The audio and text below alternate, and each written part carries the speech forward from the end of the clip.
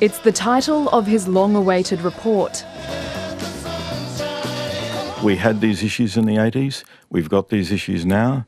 They're issues that need to be dealt with. Professor Coaldrake's wide-ranging probe has revealed there is a culture too tolerant of bullying, dominated by short-term political thinking and a loss of capacity in the public service accelerated by an over-reliance on external contractors and consultants.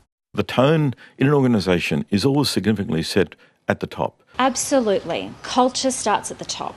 And that's why our Premier took the step to call Peter Coaldrake for an expert independent review. It's the biggest review into public sector accountability since the Fitzgerald inquiry and makes 14 recommendations, among them releasing and publishing cabinet submissions within 30 days of decisions, enhancing the independence of integrity bodies and prohibiting lobbyists from dual-hatting as political campaigners.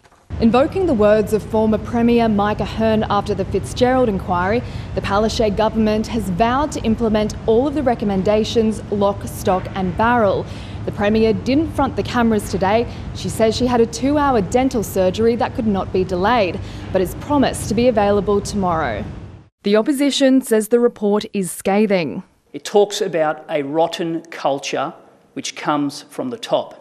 And David Crisafulli says it doesn't go far enough. The report strengthens our calls for a royal commission. It identifies a lot of crimes, but not a single culprit.